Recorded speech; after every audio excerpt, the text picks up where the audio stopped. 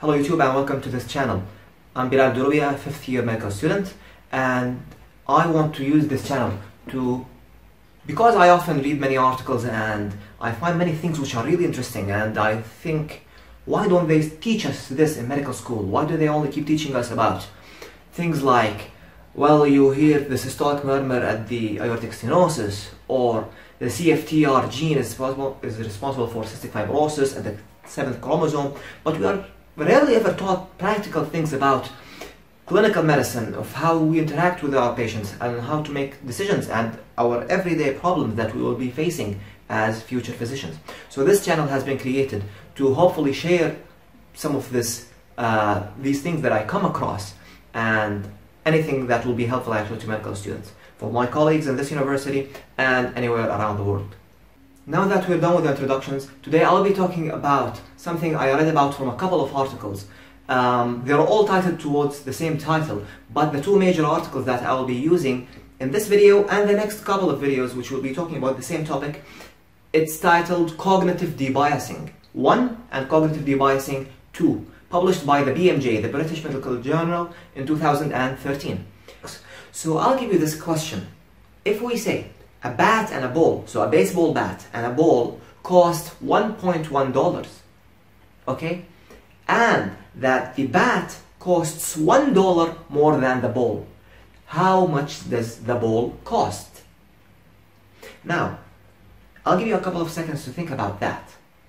But regardless now of what answer you choose, whether it's the right answer or the wrong answer, most probably the first answer that came to your mind is that the ball costs 10 cents, so $0.1.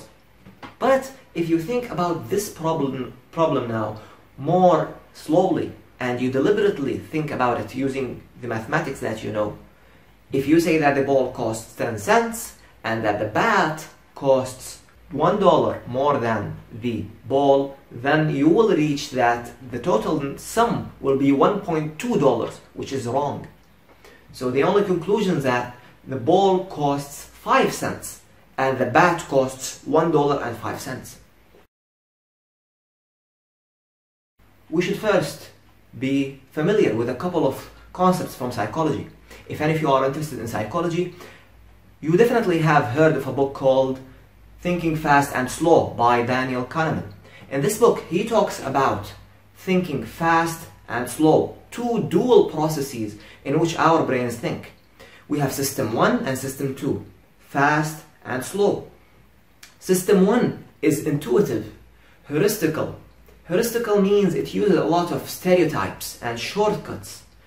Why? Because it is automatic in its processes. So it is low energy consuming and it is fast. It is effortless as well.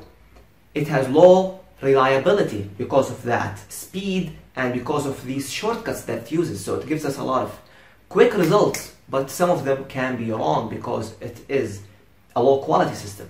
It is vulnerable to error, like we said.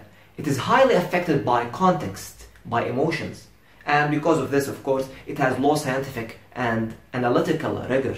So it doesn't really rely much on numbers and statistics and logic, but it's more of influenced by emotions. And the first thought that comes to your mind, that's system 1.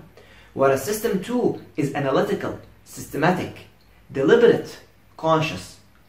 It is highly consistent and reliable and analytical, and it has high scientific rigor. So again, system 1 and system 2. System 1 is fast, system 2 is slow. System 1 is highly variable, affected by context and emotions. System 2 is more consistent. It is more affected by logic and statistics and analytical processes.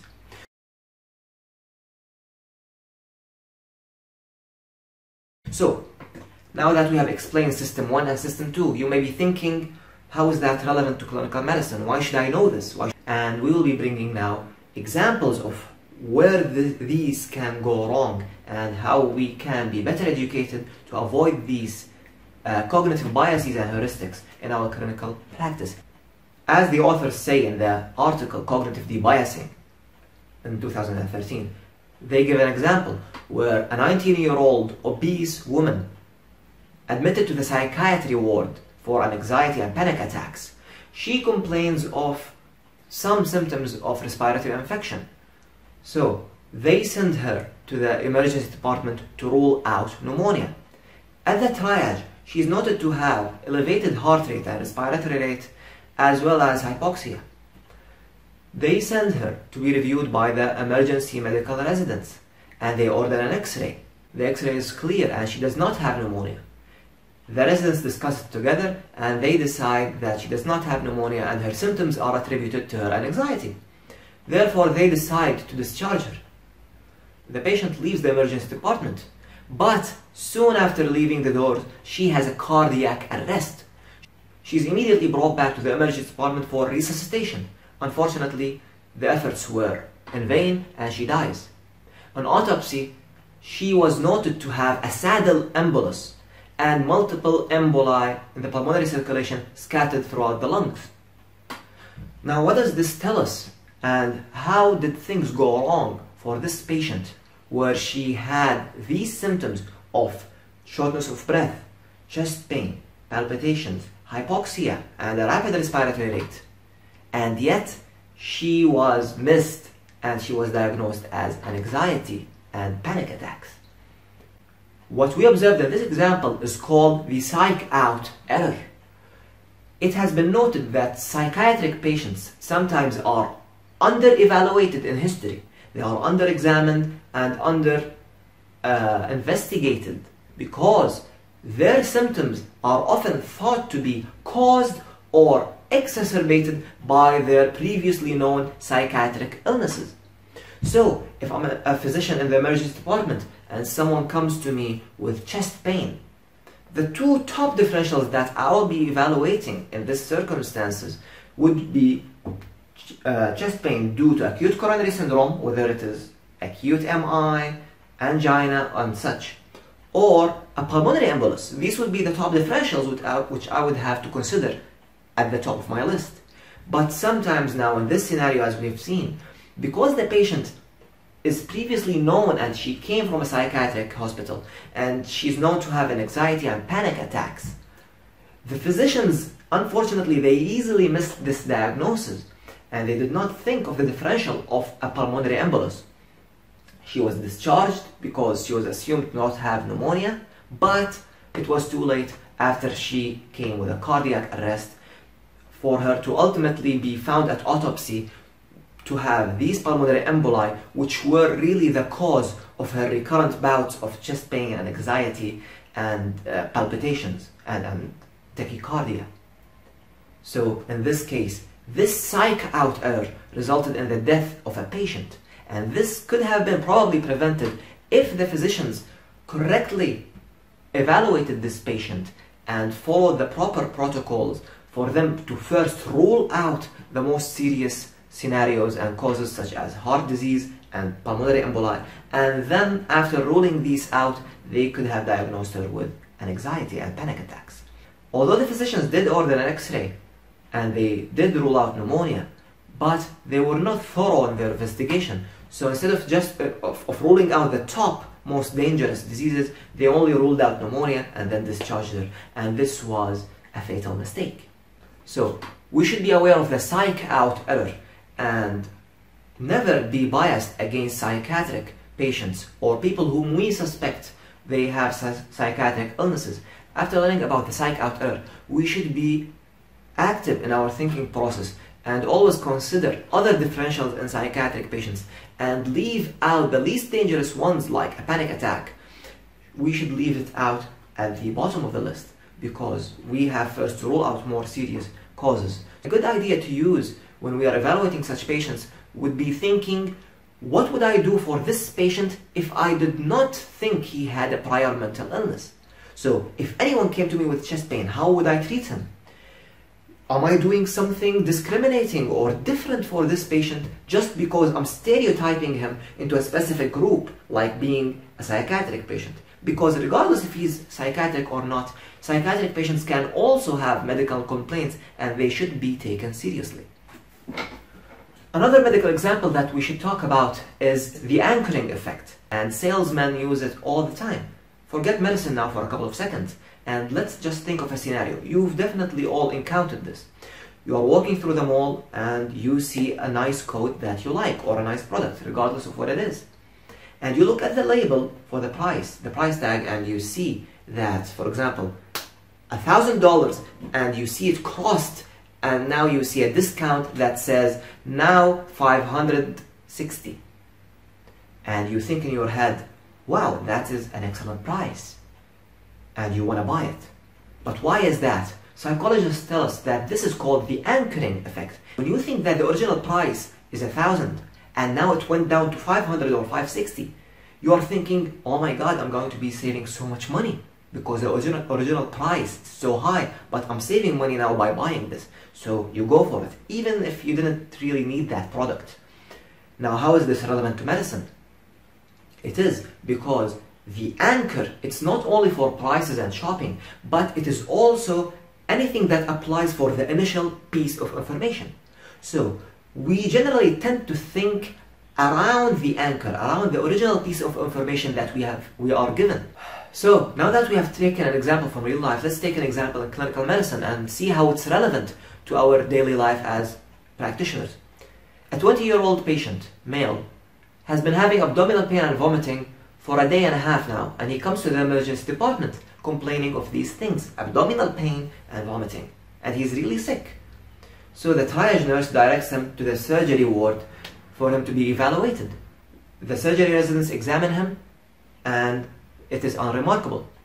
They order a CT of the abdomen, and they don't have any major findings as well. Of course, this is used to evaluate for things like appendicitis or obstruction, and he doesn't have these either. So they send him for the medical ward, and they do a glucose check. They find that his serum glucose is 500. The medical residents do more workup for urine ketones and the pH and such, and they diagnose him with diabetic ketoacidosis. Now, what went wrong here? The patient had abdominal pain and vomiting, and he was sent for surgery. The surgeons now evaluated him for the differential diagnoses that they think of. So they thought of cholecystitis, appendicitis, cholangitis, pyelonephritis. And once these diagnoses were not there, the residents, they ordered more workup for CT, for example, and it was negative as well. This resulted in two things. There was unnecessary investigation. They did a CT, and it has high cost and exposure for radiation, and avoiding it would be ideal if it is unnecessary. And they also delayed the diagnosis of the patient and his management as well. But as soon as he was sent for the medical residents, they did a glucose check and they found the actual diagnosis. Let's go back and rewind the clock and stop at the triage. If now the triage nurse sent him directly for the medical department, the internal medicine, they would have probably thought of this differential diagnosis sooner, because it is their area of specialty and it is in their differential diagnosis. But since he was sent for surgery, he was evaluated, he had investigation maybe, and the diagnosis was delayed. So an important concept to keep in mind in our clinical practice is anchoring, the anchoring effect, or triage queuing. It is really the same concept, because our anchor was, in this example, the nurse which triaged this patient for surgery or medicine. Now, of course, the nurse can never really diagnose him instantly. It's not the error of the nurse that she sends him to the surgical ward. But physicians should always keep in mind so it's not the mistake of the nurse, because she definitely cannot diagnose everyone in a couple of seconds at the triage. It's only her job to classify the patients roughly before they are diagnosed by the physicians in their respective wards. But the physicians now should learn to keep an open mind and consider the alternative diagnoses. First, think, am I diagnosing him? Am I considering the correct differential diagnoses? And am I ruling out any diagnosis early? Okay guys, so a quick summary for the video. We have System 1, System 2, and they have different advantages and disadvantages. System 1 is highly susceptible to errors, and because of this we have cognitive biases affecting us. There are many cognitive biases in medicine, and we will be talking about them, of course, in the next videos as well. Today we talked about two effects. The psych-out error, in which psychiatric patients are often under-evaluated, under-examined, and under-investigated, which can result which can result in harm to these patients. The other effect is called the triage queuing or the anchoring effect in the general umbrella, in which the initial piece of information can bias us and narrow our view in a specific field and make us miss other diagnoses or delay the proper management for that patient. I hope that this video taught you something new. If it did, please like and subscribe, and let me know if anything that you think of in the comment section below. I'll be talking about more of these cognitive biases in future videos for them to be more doable. Until next time.